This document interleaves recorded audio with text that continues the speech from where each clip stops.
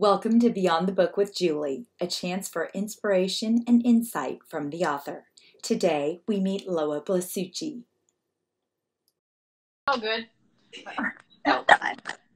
All right. Well, Loa Blasucci, so good to have her here today. She started her career in the world of Hollywood as a top makeup artist.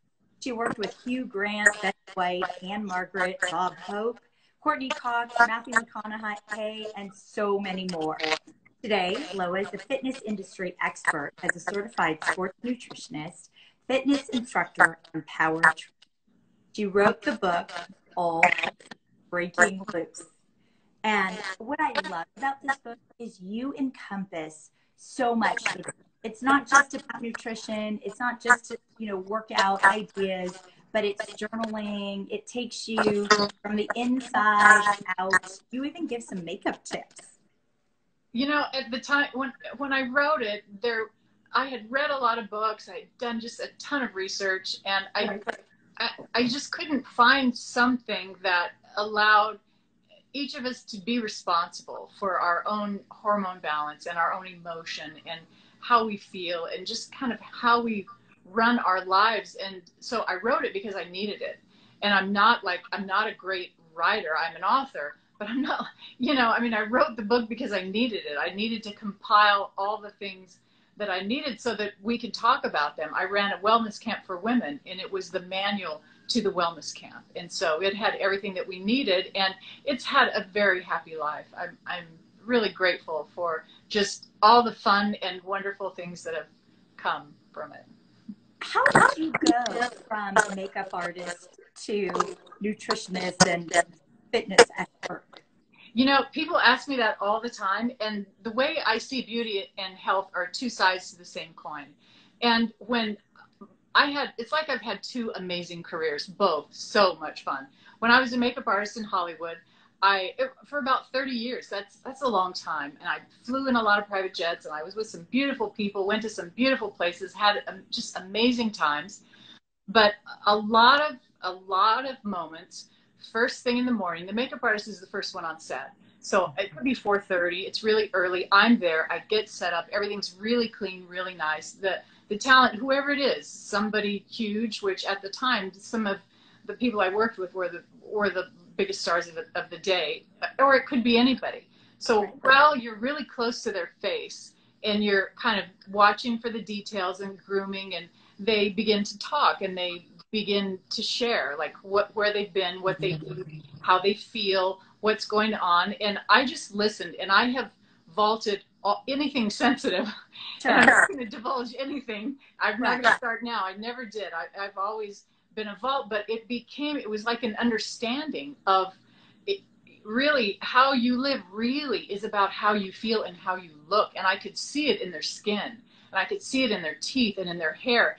And and it was just that awareness that just moved me into the world of wellness and health. And I very naturally made a segue and stepped away very gently and happily. That makes so much sense. I mean, you're there at 4:30, 5 a.m., and you are just staring so closely at their faces, trying to beautify them, and you're hearing about they're so tired, how much sleep they got probably or didn't get. So you learned a lot. What they drank, where they were, and I just, of course. But in your mind, it starts to add up, and you can see how when someone drinks a lot. I mean, that's the easiest tell.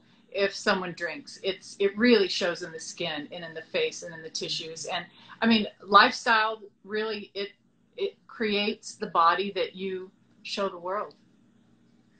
How does one rejuvenate their body, or even know that it needs rejuvenation?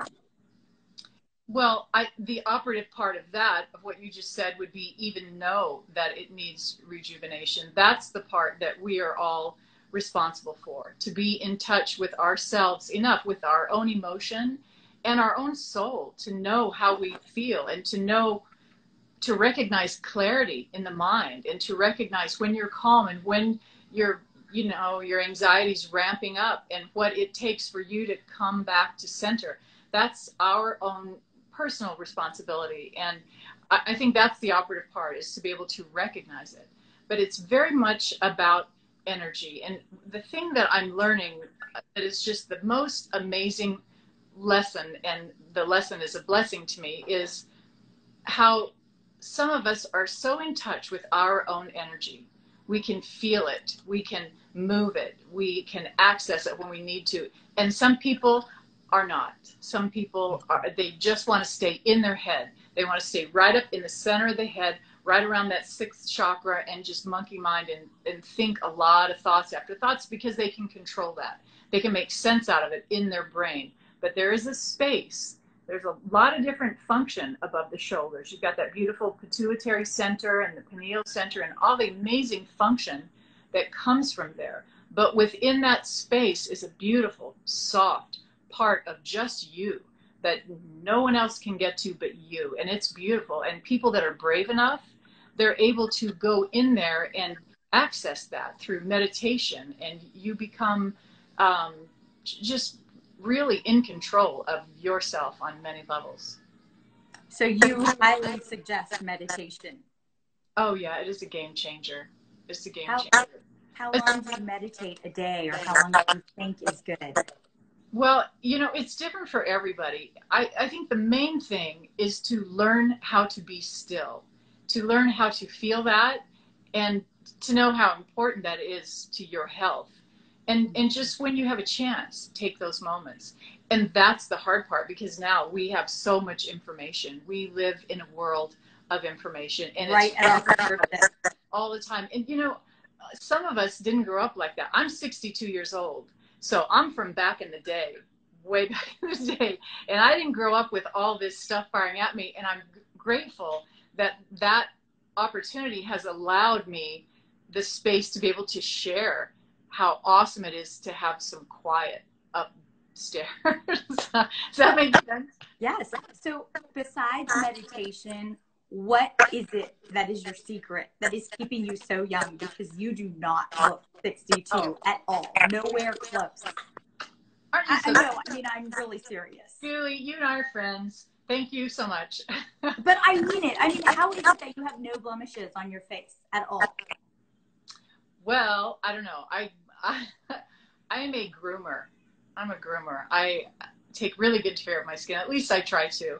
But mostly, when you're in touch with your own energy, you really can slow down your aging process.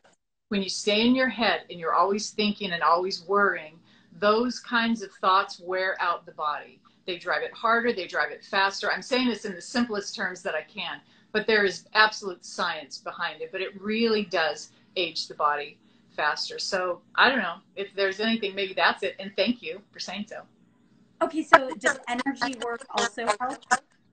Yes, it absolutely does. Because, you know, we all have a history. We have all been through some stuff, right? Mm-hmm. Everybody's been through some stuff. I don't know anybody who hasn't. And when you learn to balance your own chakras, your own systems, and sometimes that takes the help of someone else. And that's what I do now, is just help people balance their own chakras and be able to release stored up stuff from way in the past. Sometimes we can, within ourselves, get in touch with it and find a place, a piece to just release that. And then what happens is your own energy gets brighter and brighter, and it just, you become very light filled. And yeah, that's when you're healing. That's healing. That is. Can you show a little example of a few of like the movements that you do that are considered energy healing? Yes. Well, I work with the meridians in the body, and the goal is to keep them all flowing and moving, and all of your chakras dialed in right to where they want to be. We all think that, oh, you know, I should have my chakras wide open. No, because that's way too emotional. You know, if your heart chakra is just wide open, you're just giving everything away, and you're always crying, and I mean, there's a balance. You know, you want to dial your heart center into where it has compassion, and you still have the sense to be available to help if need be. You're not completely worn out because you're an exhausted empath. You have compassion. So it becomes a matter of balancing all of those systems within yourself, and that's your energetic flow. So what I would say, one of the things I do is I like to stay in touch with the ends of the meridians. Like, for example, one of my favorite ones is right here. If you find this bone right here where your collarbone is, track it right to the center. There's a little ditch right there. It's the 27th point on the kidney meridian. And remember, your kidney function, that's your hormone balance. That's a big ticket item, right? Your hormones are in charge of why you look the way you look, think the way you think, say what you say, act like you act, all of it. I mean, that is all hormone driven. So this point right here, I like to stay in touch with that. And sometimes you can just move it around, make sure there's no lymph buildup or anything in there, that any energy that's dense or stuck, and you can just tap right on that meridian. So the bottom of that meridian is at the bottom of your foot. And we do this in my class sometimes. I'll have everybody just bring a foot up, and you take two thumbs and just press right at the balls of your feet. And I'm telling you, if you want to feel yourself go, just dial in right down. It's amazing. It is amazing. You can just bring yourself just into a state of chill with just that, being with those two ends of the meridians. But there's so much more. I mean, that's a very simplistic, very simple thing. But yes, well, and you teach lots of classes locally, whether it's at Breakthrough or in La Piñata. In some of those classes, they're great. What I especially love, I love having you in class. You're a good little yogi. Oh my goodness, you get it done. With that knock up in the air and your down dog, you go. You're very sweet. But what I love is that it's not just yoga, and it's not just energy, and it's not just like hard training. It's everything. You know, Julie, there is a buttload. Can I say buttload? Okay, boatload, whatever. There's a full load of PT in everything I do. Because of what I said a minute ago, we all have a history. We have strong places in the body. We have places in the body that need healing and love and attention. So it is for each of us to know what needs healing, and to take those moments and spend the time with your own physical therapy. We're each in charge of it. So everything that I do, there is always physical therapy happening through the yoga, through the breath work, through the meditation. It's a whole happy ball of goodness. So you can call it a fusion.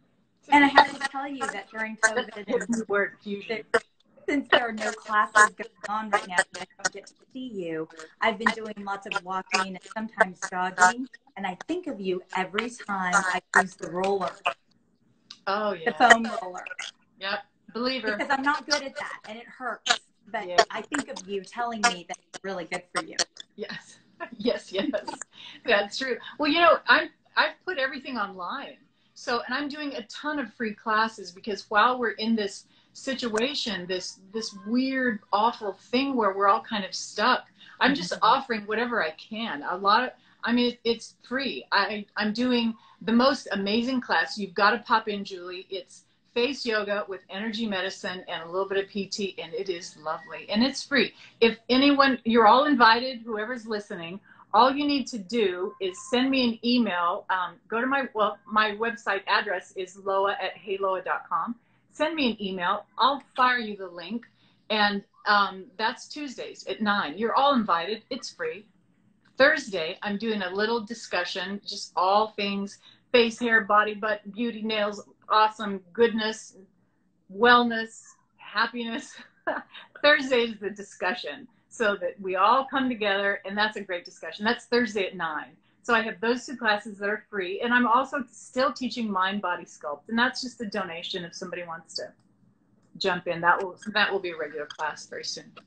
So you send an email, so people would send an email to you, and then you'll send them the link? I will send them the link, right. And that's the only place their email will ever go, is just responded to that link. Done. I have no need to collect any kind of anything. So is the link taking you to a Zoom call?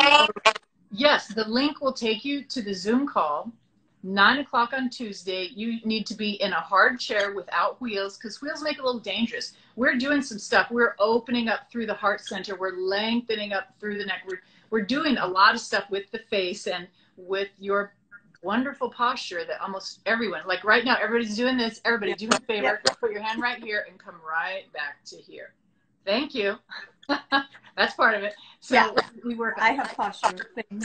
We talk about the aging process. It's so fun. Tuesdays at 9. Jump in. Great. That sounds awesome. What about for people who are feeling really bloated? Do you have any advice? Absolutely. You know, it's 100% food related, right?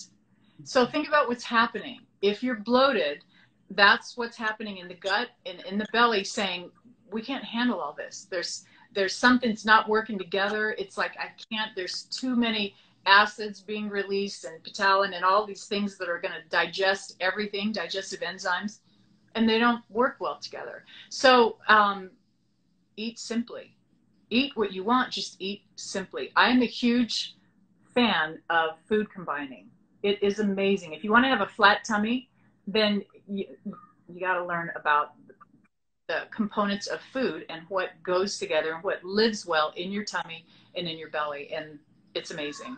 It'll change your whole life. You get a ton more energy, you feel better, and that whole bloated thing is gone. Well, I mean, think of like you see a little old grandma walking down the road and you think, is she pregnant? But she can't be because she's got to be 85. That kind of belly, that's not fat. That's bloated. That's a gut that's in distress, right? Mm-hmm. So it's up to each of us to kind of tune in when something isn't feeling right. Like we're used to just going, and if someone's got a little tummy ache, I'll just play a game. I'll play something else on my phone, whatever. But kind of tune in, and after a while, you know your own self well enough to know what upsets your stomach, what makes you feel acidy, what makes you feel calm and joyful. You learn those things, and then you right now we have time to figure that out, right? Because we can't go to restaurants, we can't meet up with friends, we're not overscheduled. That's so true. So we can plan our food. And I love what you say about food combining, because I never knew that you're not supposed to have starches with protein, right? Yeah, it's just, you taught me starches and vegetables and protein, but not starches and protein. It happened in the 1950s, and it was a group of scientists that got together and said, oh, look at all the nutritional properties in all these foods. We should have all of them. So when you have a meal, you should have a fruit and a bread and a meat and a vegetable and a thing and a thing and a thing. But that's not how the body was designed. That the body was not built for that. And so now, all these years later, after that, you know, look at the digestive aids. Go to CVS. Take a little trip down that aisle. That's Happy Town, right? There's stuff for everything in your gut. When I was a little girl and you would go down the digestive aid aisle, there's like 3 things. There's like Pepto-Bismol, something else, and that's it. You know, now, oh my gosh. An entire aisle.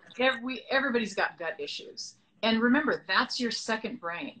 That is your second brain. So much information is coming from there that is healing you. It's connected. When you get your systems connected, that's how your body solves the problems of what's going wrong. So when you eat simply, you give yourself a chance to catch up and to be able to dial into what your body needs, where your energy needs to go to take care of you. I have a question for you, and maybe others do too. So some say don't eat dairy, but then they say Greek yogurt is really good for you.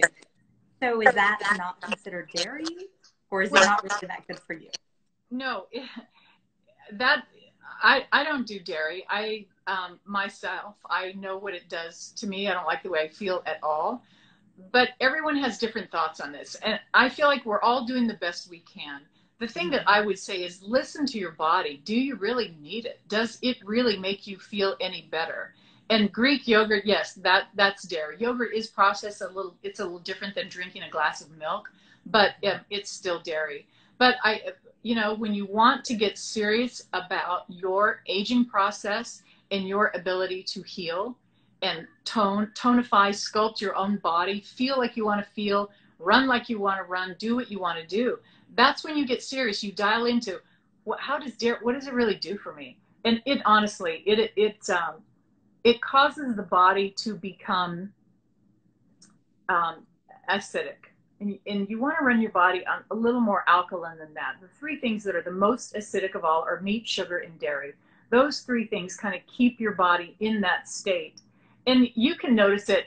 I mean, this is like really kind of creepy, but I don't even care because it's true, by the way your body smells. Dairy, I mean, it's an animal byproduct, right?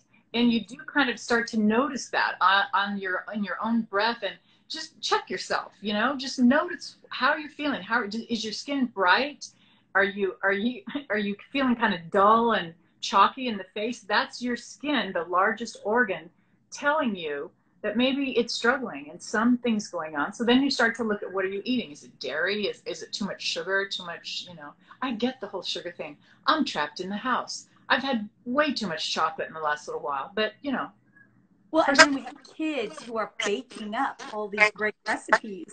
And then what are we supposed to do? Throw them in the trash? I try to share them with neighbors.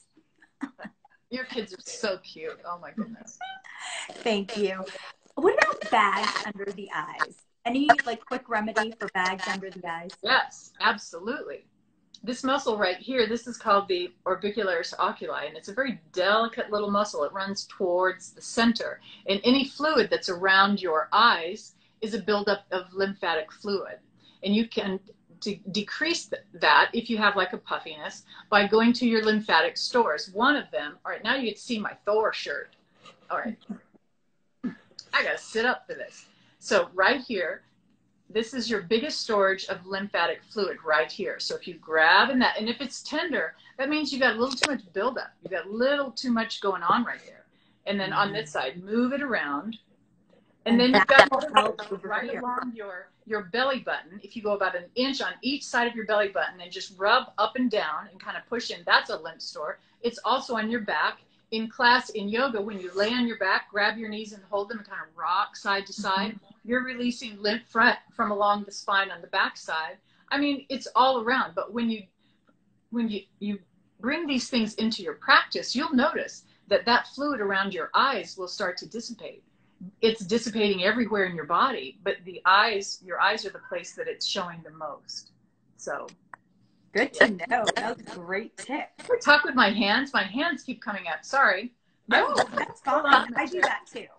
It's just that my screen is so high. Explain, and you're way over there. You're not here. And so it's like my hands are coming in the conversation. No, it's fine. So one last question. How can we calm our bodies and minds during this pandemic and the fear and stress that so many people have? Fear raises your cortisol. Cortisol gives you all kinds of issues, weight gain, anxiety, all kinds of stuff that gets stored in the body. So fear is also up there. It's what's ahead of you. It's what you're worried about going towards.